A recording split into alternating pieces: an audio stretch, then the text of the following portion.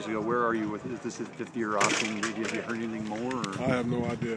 I'm just out here playing football, and just when I hear the word from upstairs, that's when I know. Do you want to stay here? Of course. I love Cleveland, and I want to be a part of that team that puts Cleveland back on the map. Phil, what if they don't pick up the 5th-year option? What's your attitude going to be for this season? I'm going to still go out there and do what I got to do for the team. I'm still a Cleveland Brown, and I'm going to be a Cleveland Brown until I'm not.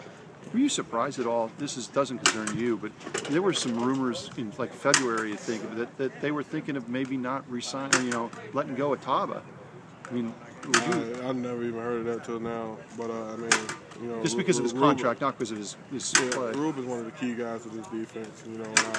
We all love to see him here.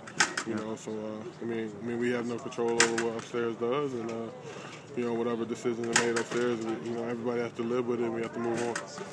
Hey, in terms of your snaps last year, I know the nickel, sometimes he came off and it was like 50%. Do you think that this scheme it'll be the same story, or do you think you could be out there for more percentage of plays? This year, we don't know. We're working together and see how things going for the spring right now, and when camp gets around, we'll know. Okay. Is there a drastic difference between these defenses? I know you've played in a lot of different defensive schemes since you were drafted in 2011, unfortunately, with these coaching staffs. But is there a drastic difference versus what was run last year and what Mike's going to do? That's not too much of a difference, but basically just name the names of the plays and things like that, and different concepts, But once you learn one defense, it makes it easier on learning the next.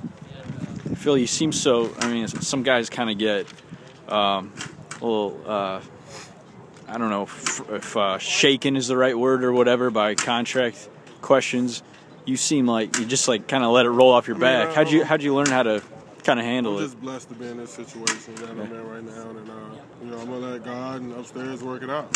So whatever decisions they make, you gotta live with it. No sense in worrying about it, huh? No, that just, when you worry about it, that just makes you not perform on the field. Is this the first time you've had to go through anything like this as far as contracts? Because you're still on your rookie contract, right? Yeah, this is still my rookie contract, and it's just, it's the nature of this beast, the NFL. Everybody gets dealt different types of contracts, and some people like it, some people don't. But I just know I'm blessed to be in this situation, so whatever happens, happens. Did you learn, from watching other guys go through this stuff, or did Peter Schaefer help you? It's just like you're saying, don't let it affect you. You're not supposed to let it affect you, because if you let it affect you, then it affects the team, and then, he's worried about his contract, another team, and then it's his team first, and I'll let the contract situation play out how it plays out. Have you talked to Ray Farmer at all? They've got until Saturday to decide if they want to do the 5th-year option with you. I haven't talked to them. So you have no idea what they might be thinking? Have you, you called the agent and said, hey, what's going on? I just said, hey, let me know, whenever it happens. I want to be focused on football. All right. Thanks, Phil. Thanks, Phil. Thank you.